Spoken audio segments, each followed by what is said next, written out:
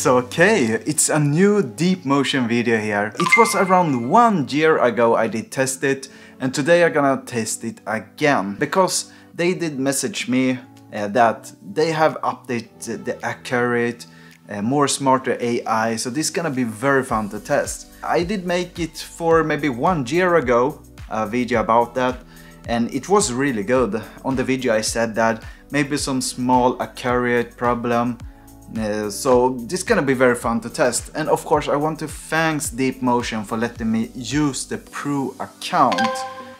Pro account I'm gonna put here, and I'm gonna put on description if you want to read about the Pro account.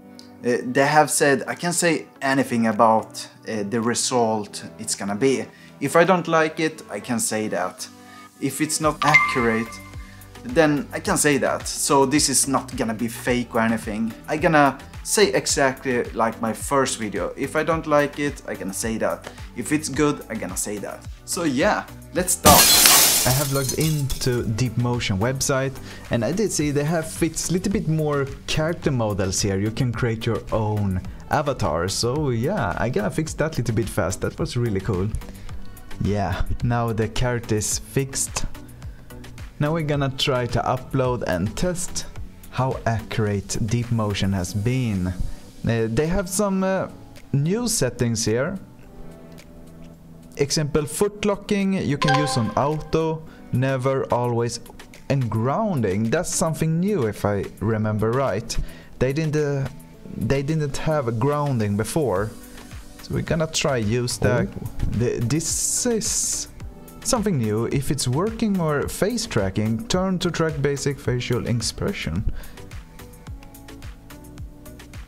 Yeah, here they're gonna say about if you confirm this, it's gonna take 3 seconds out of 1500 seconds. They're gonna say exactly the information here. Start the job. So this animation, I'm making some funny kicks.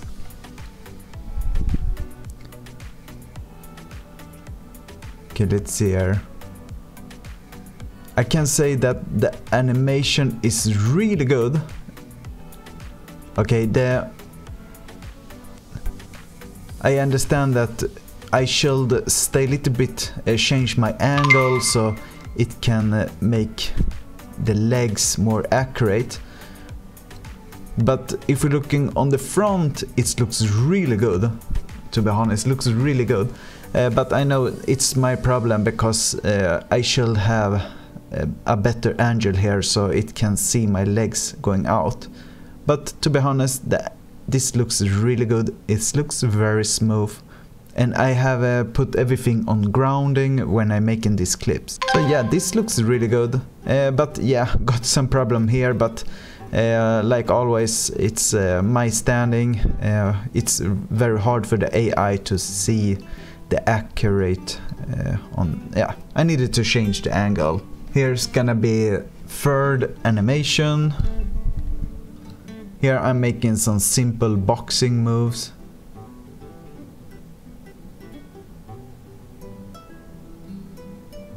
Yeah, it looks very smooth. It's let's see here. It's very accurate. It's the same here. If we look in front of it, it's very good. And that I said, the angle gets problem with the AI, and I can understand that because that doesn't really understand sometimes if I'm pushing it forward. But to be honest, it looks very accurate. To be honest, this is very easy to fix in example 3D program like Blender. I will say it has been very good updates on this animation, like motion capture. The AI, it's much smarter right now. The boxing looks, yeah, the knees looks really good. The elbow looks really good. So yeah, great. It's very good. Here's the next animation. Oh, I put a wrong character here. But yeah, here I'm playing with the gun, or well, I'm not sure how I'm gonna make animation for this, but yeah, maybe I shouldn't hold the hands like that, but it's same here. Still the accurate is quite good, but the AI don't really understand why I'm holding like that, I guess. But if you're adding a gun there, I guess it's gonna look really good. But sure, there's some small accurate. Maybe I just should have one hand. I'm not sure why I'm holding like that, but yeah. But yeah, it's some hand problem, but it's same here. It doesn't really understand what I'm doing holding the hand together. Okay, let's look on the last animation here. Here I'm just jumping around, and that you can see this is very accurate, and I really understand why, because here is very clear what I'm doing for the AI. It see that the arm, yeah, it's seeing everything. So if you're putting everything forward, the camera, or maybe too close with things, it's very hard for the AI to understand how to accurate everything. So yeah, if you're doing this kind of things like showing the AI a lot of space, like not having to close everything, the hands and that, it's gonna be really good. Deep Motion have improved the accurate a lot. Maybe still some problems, but same time it's my problem too, because sometimes I choose bad angle to making some things too fast or too close to everything. But I will say that Deep Motion is really good use if you want to make animation for your game development. Like, it's great for cinematics. I will say it's really worth to try. You can even use it for free.